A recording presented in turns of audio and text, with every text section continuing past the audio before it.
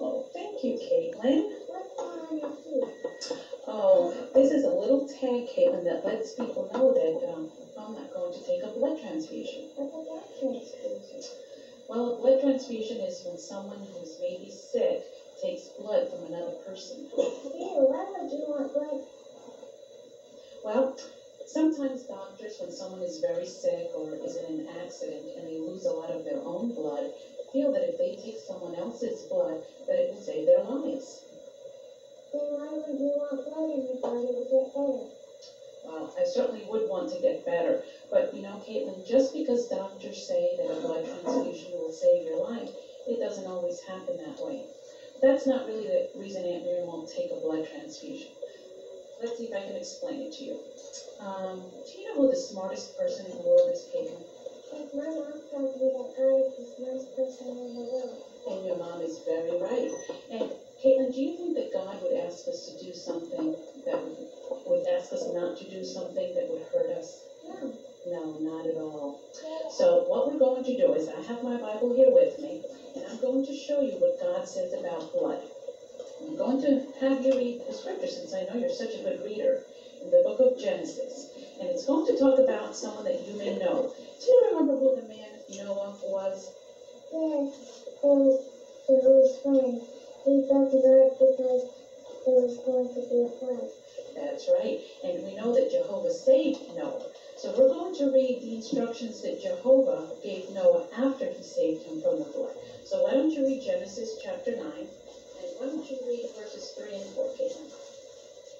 Every moving animal that is alive may serve as food for you, and as in the case of being the dictation, I be given of you. Only flesh with its soul, its blood, you must not eat.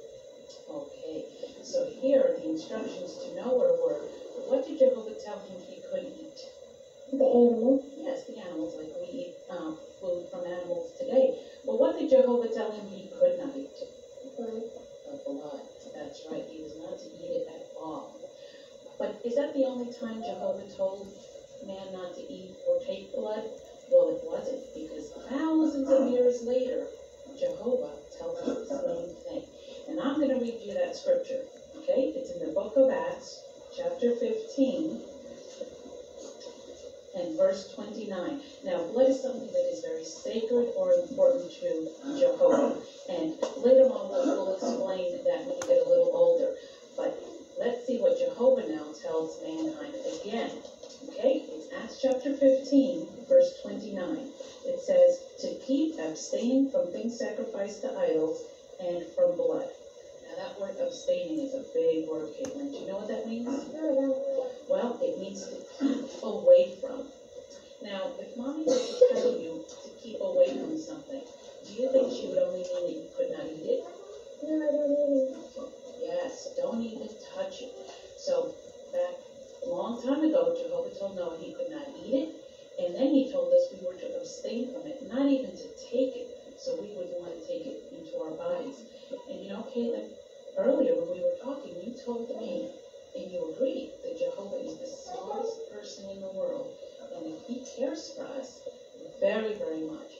So he would never ask us to do something that would hurt us. Even though sometimes doctors or people tell us it would be good for us, if Jehovah says it's not, then we don't want to do it. And that's why Miriam and many Jehovah's Witnesses carry this, to let people know that they are going to obey Jehovah's law. Do you think that that's a good idea? Yes, I do. Well, that's good. And you know, since we mentioned that account of Noah, you want to take a few minutes and we can read from the Bible storybook that account again? Mm-hmm. All